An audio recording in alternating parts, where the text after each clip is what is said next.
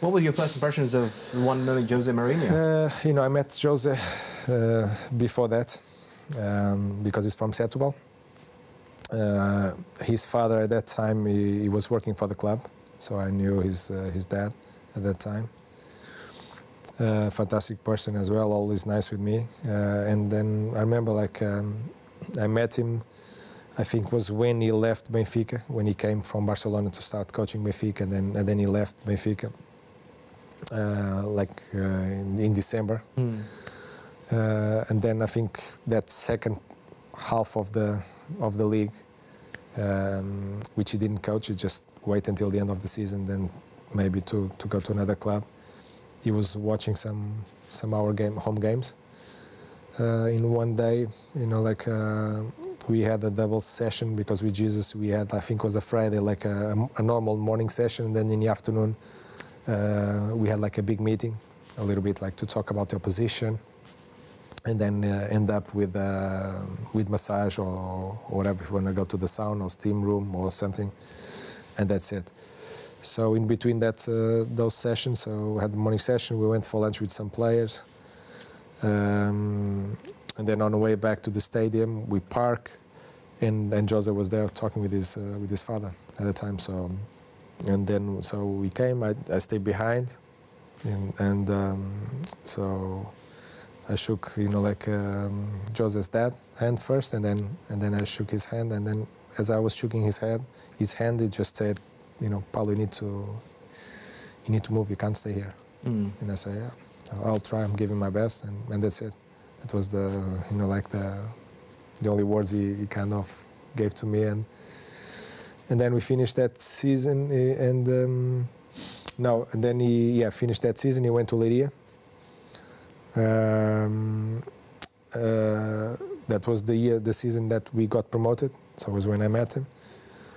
And then I played against him when he was in Leiria. So we played Leiria. He was in Leiria at that time, and I had a teammate that we played together in Estoril, in the youth, and we signed professional contract together at that time. And obviously, when I left to move to Setúbal, he renewed contract, so he stayed in Estoril another season. So then, when I got promoted with Estoril, was when he left with Setúbal. Then he left Estoril to join Leiria. So then we kind of play in the top, in the top division. And then you know, like I remember we played at home. We drew the game very quickly. Just you know, say we swapped shirts, and we told, you know, like, hey, have a shower. Have a quick shower, you know, for us, like, to talk a little bit, because we're not seeing each other for a long time. Yeah. Just before you go back to Leiria, so, you know, let's talk a little bit, and that's it. We had a quick shower, and as we start talking, he was just saying that, you know, like, listen, Paulo, you know, like, you know, Jose loves you, and I say, what do you mean? You know, in a team meeting, he was just talking a lot about you, and you have to be careful with that side. We have to be careful with Paulo, with this, and blah blah blah. And I say, okay, it's nice to, you know, nice to hear, and that's it. And then in January, he signed for Porto, Jose. You know, I stay in Setúbal. And then in the end of that season was when I moved to Porto. Yeah. But we had a teammate that his name Fernando Mendes. He played in all the top 5 clubs in Portugal. And he played for Porto as well. And I remember just before the end of the season, he started kind of, listen, Porto are here, Porto, they are watching you, Porto this, Porto that. And I said, listen, you know, just leave me, don't say anything. Yeah. I prefer, because otherwise, knowing that someone is there, like, watching you, or I prefer not to know. You know, just I want to play, just relax, whatever. You know, so listen, I'm talking with them, and blah blah blah, and whatever. So then, in the end of that season, I went there, but just few games before the end of the season, when I received the call from the president. Oh. And I went. I don't know if it was because of Jose or Porto. They were already watching me, you know, like, and just waiting for the right moment maybe to sign me.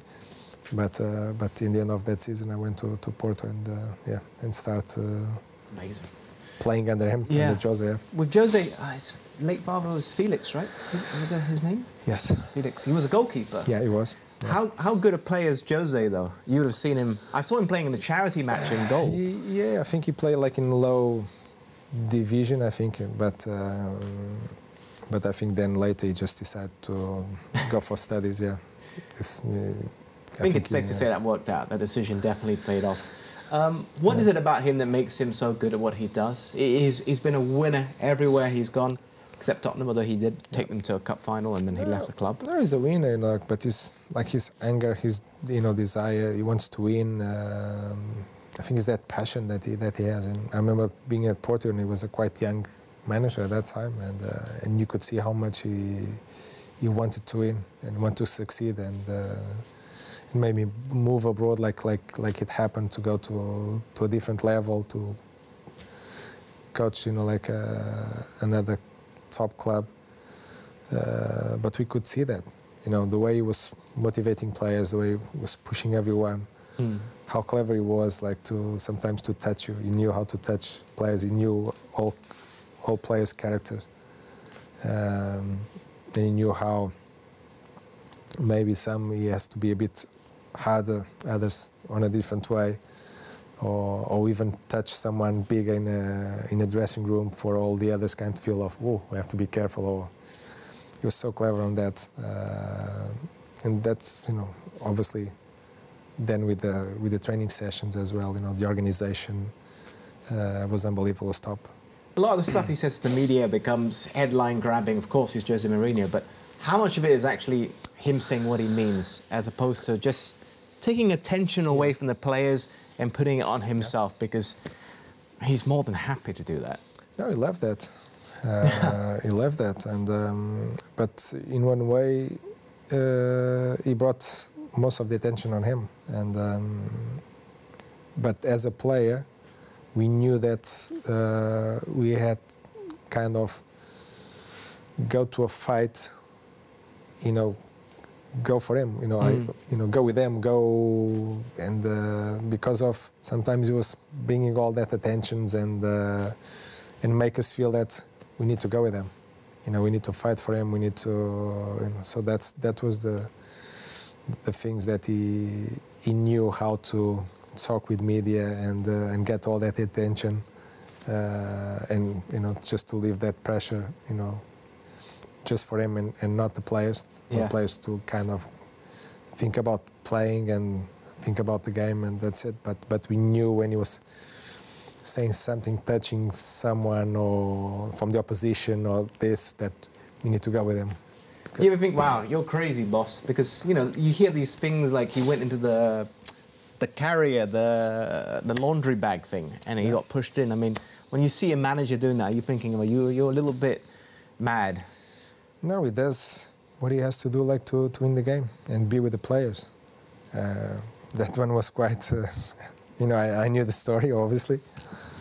I would for sure tell until that come out. But he did what he had to do, to be there and win that game. He said he couldn't even breathe in there. No. Like he could have passed out. It's. I know those boxes, and and I understand what he says. But it was a really important game against a top team as well, and he did what he had to, just to be there and to leave the message to the players, because it's different. Go through someone else, and it works. Yeah. So that's the most important. Did you watch the Tottenham All or Nothing documentary with Jose? Yes. When you're watching that, you're thinking, oh, yes, that's what he's like, or is he conscious that there's cameras there? And no, it is in some way. Yes, obviously, probably other stuff they didn't show, or they were not allowed, or because you can't give out everything, but for example, those meetings with the players, yes, he says what he has to say to a player. He brings anyone and tells you. He's not someone that will go behind, tell things behind the players or whatever. When he has to say something, he will tell you whatever will be individually or in front of the group. It's the way it is, and you need to take it. But it's him, yeah. Definitely, yeah. Oh, every player I've spoken to says what they value most from a manager is honesty, and there's a lot of managers out there who are not honest. Yeah. So I guess that's one of his strongest, yes, strongest attributes, right? Yes. His honesty to you. Yes. No, it was with me, with anyone. It doesn't matter the name. We'll be with anyone. Obviously, in my opinion, like this new generation is totally different. The way they grow, and sometimes they're not used to have a manager that are a little bit more hard with you, and when that happens, they might think that he doesn't like you or something. And it's not the case. I had, for example, it was hard with me. I had George Jesus. He was another one. As a young boy, sometimes I was going home and waking up next day and I say, oh, here I go again, until I realized that he really liked me because I was playing all the time. But he was always, I was missing a pass, he was shouting with me, I was doing this, he was shouting. And then I started realizing that he wanted me to do well because he could see potential. And he told me later as well, he called me, once, just to tell me that as a winger I would be a player to play in second division, second B division. But as a fullback I could be one of the best in Europe and even in the world. And people, they might thought that he was crazy or whatever, and even myself when I left the room. But then on my first season at Porto, I was voted as the best right back in Europe. So, and then you look back and say, actually, wasn't that crazy. No. But he was hard with me, and some players now they think that if the manager are hard with you, it's because he doesn't like you, and it's not the case. It's because he wants you to do well, and that's it. Yeah. Do you enjoy that? Do you enjoy your managers being? Yeah. Is that how you get motivated? Because everyone's different. Some people, like you said, Mourinho knew how some players would react to this, how others. Is that how to get the best out of Paulo? Yeah, sometimes yes. Yeah, there were some games that you felt that you were kind of not there in terms of you look like you were sleeping. You know what I mean? And sometimes you need someone to shake you, to wake you up, and then you let's go. And he was like that. Sometimes at halftime, just give you in front of the group, just kind of give you for you to wake up. I had at Porto, for example, and this was a good example, Josh Costa, that he was playing on my side, as a captain, a leader. He was always, kind of on my toe. Yeah. Always, Paulo, wake up. It's already half an hour, and then he's still sleeping. Come on, and so and keeps you, because you knew with them you couldn't sleep. You had to be always on, and it was really important for me as well as a young player to have these kind of players to keep pushing you in a good way, And sometimes even a swear word, just it wasn't like to send you down, but to push you. Energize you almost. And it helped me a lot. So and sometimes it's important, to have that from a manager, from a teammate, in a good way.